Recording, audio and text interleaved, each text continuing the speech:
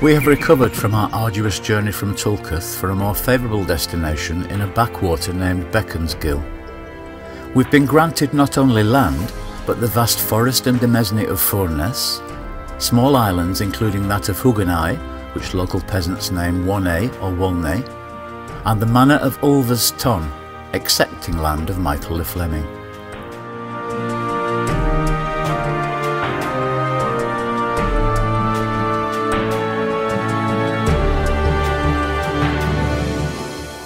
We have retained our fisheries on the Great Loon near Lancaster, and we will be able to negotiate land to benefit the Abbey here, I am certain.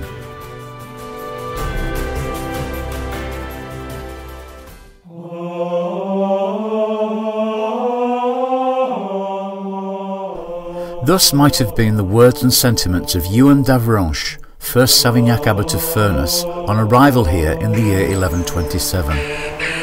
Having settled first at Tulketh in 1124 on a site overlooking the River Ribble at Preston, their benefactor, Stephen, then Count of Boulogne and Mortain and later King of England, soon granted the monks richer land on a much more suitable site in Lower Furness.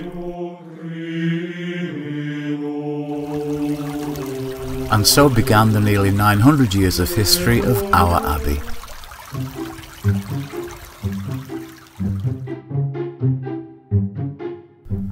It's Our Abbey is a new book written by Gill, Jepson and Ron Creer of the Friends group Furness Abbey Fellowship, and it tells the story of Furness Abbey as it may have been experienced by the people who were here over those 900 years.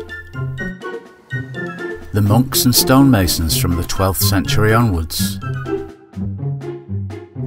Brother John Stell, Abbey scribe. Abbot John Cockram, who in the 14th century fortified the island dwelling that we now know as Peel Castle. Roger, the last abbot of Furness, who signed the deed of surrender in 1537, and the king's agents who then stripped, destroyed and liquidated the abbey.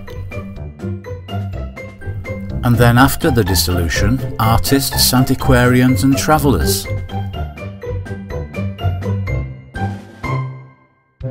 Poets and writers such as William Wordsworth and Beatrix Potter.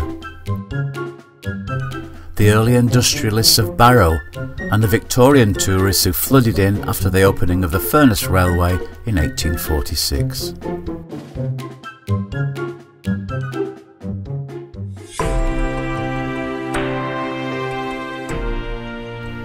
But of course this story and history continues into the present day, and It's Our Abbey also features living memories and experiences from local schools, mystery plays, archaeologists, historians, volunteers and English heritage.